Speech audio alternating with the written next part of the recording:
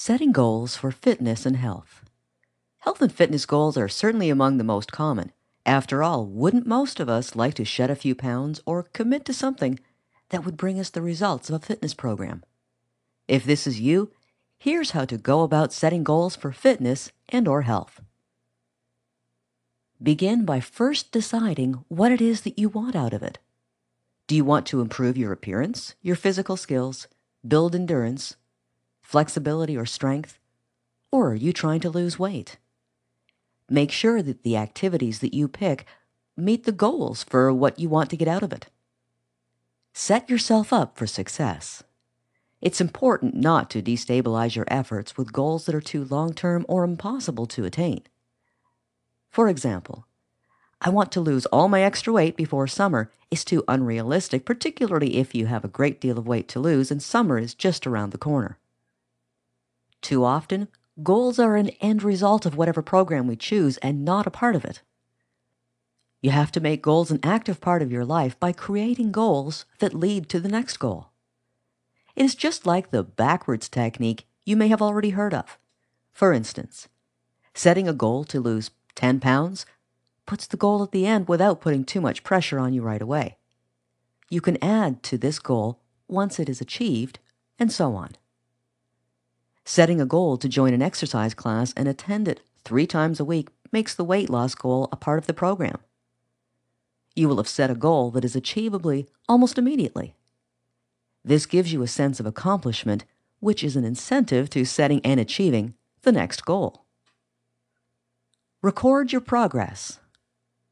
Write your goals down so that you have something to look forward to as well as to look back on. To begin, map out no more than 8 weeks of activities towards your first fitness goal. Working within your lifestyle, decide on a regular program. It's not necessary to work out every day, especially when beginning a new program as your body is not used to the stress.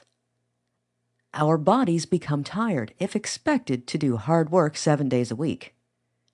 Exercising every other day is a safe and realistic goal. Keep track of how much time you want to spend doing an activity, followed by how much time you will actually spend on it. Not everyone is looking at fitness and health to lose weight. Perhaps you are just looking to better your health. We tend to focus most on the area of our health in our lives when our health is already failing or is less than stellar. Unfortunately, it may sometimes take a life-threatening event, illness, or some type of physical rehabilitation to give us a wake-up call to make tough changes in our current health habits. We try to follow through on sound health principles such as enough sleep, a healthy diet, and plenty of exercise, yet we may not have the time in our busy schedule or have strong enough willpower to implement a balanced and healthy lifestyle. With the pressures of the fast-paced world in which we live, stress can set in and take its toll. Many of us spend a lot of time away from home. What that means is that we are eating on the road as well, which doesn't always offer us the best or healthiest choices. Perhaps we are lucky to get 6, maybe 7 hours of sleep per night, while we now work at least 6 days per week.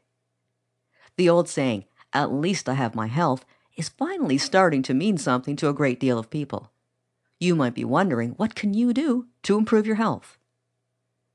Prioritize what is most important to you in your own individual lifestyle. The fact is, it doesn't matter what your fitness or health goals are.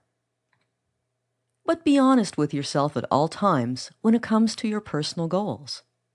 And as often said, you should also consult a doctor before making any changes to your diet or exercise regimen to ensure that you will not harm yourself. That's all there is to it, and continued success to you. For more free educational content, visit learnforfree.biz. Content produced and distributed by AllSuperInfo.